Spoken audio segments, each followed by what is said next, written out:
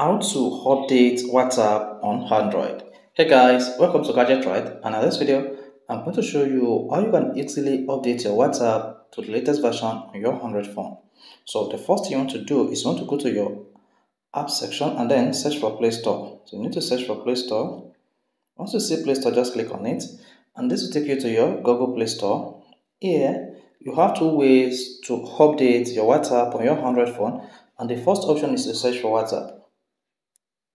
So just type WhatsApp on the search bar and click on the search button, and there you see WhatsApp. Just click on it.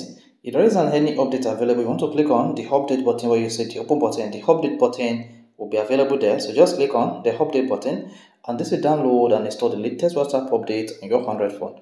Alternatively, once you launch the Google Play Store, you want to click on your profile icon at the top right, and now you need to click on Manage Apps and Device.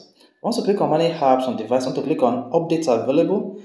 Now you see all apps that are due for update. Just scroll down until you see WhatsApp, then click on it and then tap on the update button. Once you click on the update button, the WhatsApp app will download the latest update and install it on your Android phone. Alternatively, again, you can just click on Update All, and once you click on the Update All tab, you see all your app will be updating at the same time, and this will update all the apps one after the other. So this is how to update WhatsApp on Android phone. So guys, if this video is helpful, you want to hit the like button. Of course, you want to subscribe to our YouTube channel for more videos just like this.